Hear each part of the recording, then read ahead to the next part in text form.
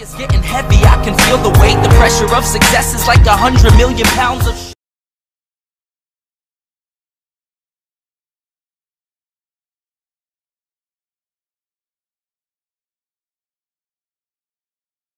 Welcome to RV Cacao Farm. At first, the fruit of our cacao was simply for eating and selling. Year 2008, our parents decided to plant cacao trees because of the idea of making our own cacao chocolates. Year 2013, we started making tablia, which was only packed in a small plastic bag which we sell in our neighborhood. People became familiar with our products since then, and our family became dependable producers of cacao products.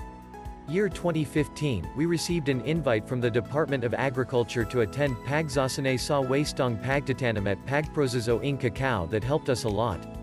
May 2015, when we started to open our farm to public, and we named it RV Cacao Farm, which came after our parents' name, Mr. Joseph Ramos and Mrs. Corazon Valeza. Year 2016, we registered our business as JMRV Cacao and Heavenly Delights Food Products. From then, we had different products such as chocolate bar, chocolate drinks, cacao powder, cacao spread, cacao nibs, tablia, and the very recent is the cacao ice cream. We've been stable from then and make our living so comforting. Our clients are predictable because they keep on coming back and ordering because of their experience in our products. Until now, we are continuously creating new products made from cacao which we know in the near future will benefit us all. We would like to invite everyone to come and visit our farm. See you everyone.